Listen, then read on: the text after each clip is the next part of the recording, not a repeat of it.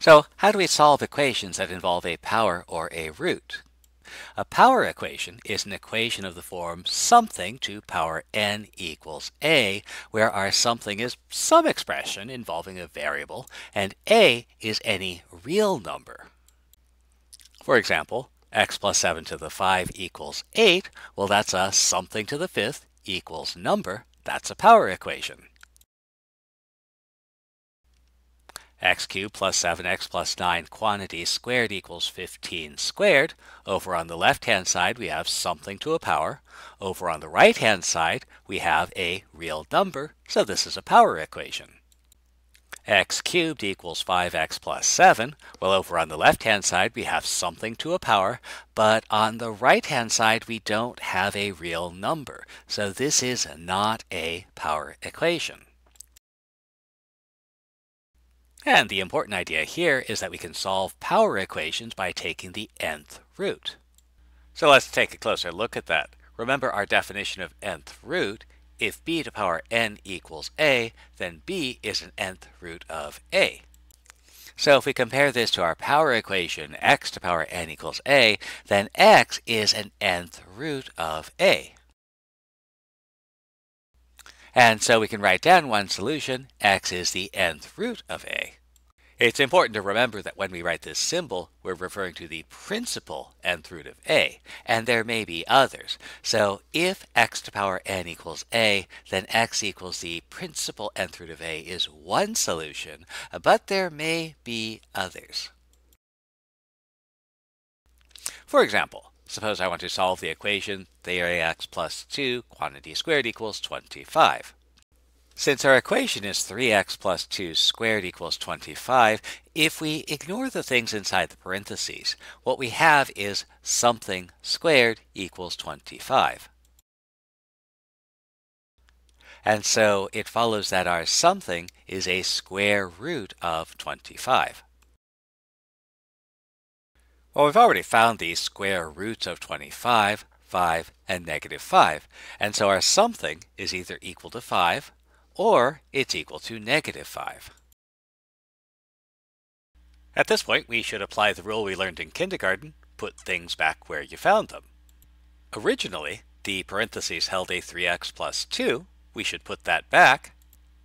And, in fact, that 3x plus 2 should go in every set of parentheses. And now we have two equations that we can solve. So solving the first equation gives us a solution of x equals 1, and solving the second equation gives us a solution of negative 7/3. And so this original equation has two solutions, x equals 1, x equals negative 7/3. How about something like find a solution to quantity 3x plus 7 to the fifth equals 18? And we might proceed as follows. Since we now have an equation of the form something to the fifth equals 18, then something is a fifth root of 18.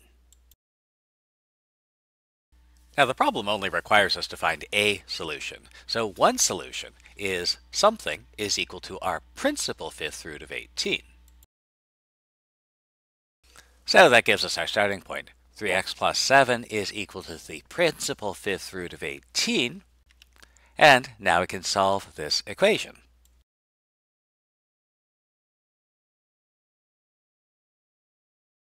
And this gives us one solution. But it's important to remember that there are going to be other solutions. And a good math student, and a good human being, doesn't stop with the first solution that presents itself, but looks for all solutions. Well, we're not yet in a position where we can find all solutions to this particular equation. But if you continue to take mathematics courses, you will find in a later course how to solve this type of equation. At this point, the only type of root for which we know all values for is the square root. Remember, if b is a square root of a, then minus b is also a square root of a. So let's focus on an important type of power equation, the square of a binomial. ax plus b quantity squared equals c. So remember, if b squared equals a, we say that b is the square root of a. So here we have something squared equals c, and so our something must be the square root of c. However, we can't write this as principal square root of c, since this is only the non-negative root. In particular, what that means is we'll get one solution, but there may be others. A good math student and a good human being doesn't stop with the first solution that pops into their head. They look for others. And in this case, the thing to remember is that if b is a square root of a, then minus b is also a square root of a.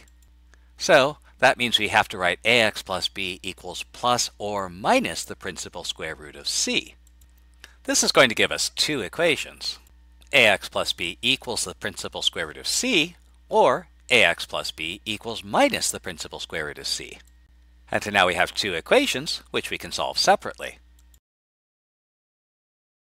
For example, you're walking along the street, and out of the sky, the equation 3x plus 5 quantity squared equals 36 falls and hits you on the head. And you say, whoa, this is square equal to number. I can solve this.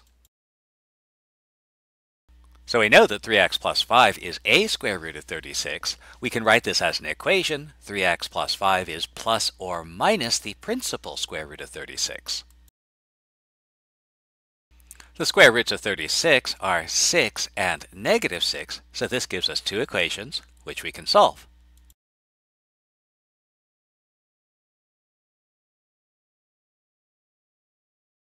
And this gives us our two solutions. We should check our answers. Substituting x equals 1/3 into our original equation, which is a true statement, so x equals 1/3 is a solution. Substituting x equals minus 11/3 into our original equation, which is also true, so x equals minus 11/3 is also a solution. How about the equation 2 times x minus 4 squared plus 7 equals 25? Well, because this equation is in the video marked power equations, it must be a power equation. Well, not quite. Remember, a power equation is an equation of the form power equals number, but the type of expression is determined by the last operation performed. And what that means is that while we do have a power over on the left-hand side, the expression is not a power, it's a sum. What can we do? Well, we can always try a little bit of algebra. Because we have a sum, add 7, we can get rid of the sum by subtracting 7.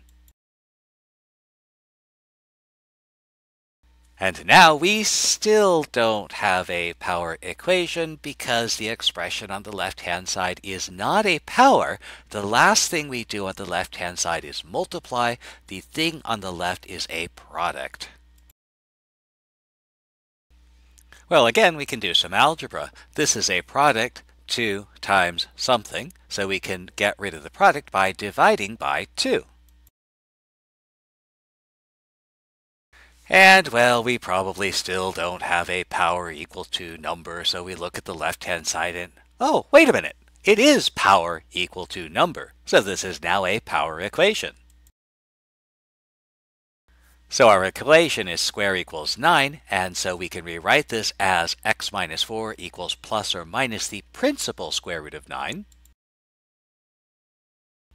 And since the square root of 9 is 3, that says that x minus 4 is equal to 3, or x minus 4 is equal to minus 3. And we can solve both equations.